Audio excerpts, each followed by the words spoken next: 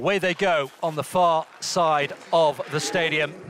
The green light has been set at meeting record pace, which is 7:59.42. Huge concentration from El Bakkali.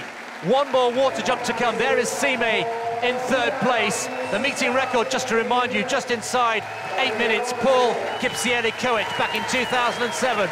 There is the water jump safely negotiated. Now El Bakkali coming into the home straight. Just the final barrier to come. Surely barring any accidents, it's another victory for El Bakkali, safely over. Now he can get his head down. He's pointing, saying it's all in the mind.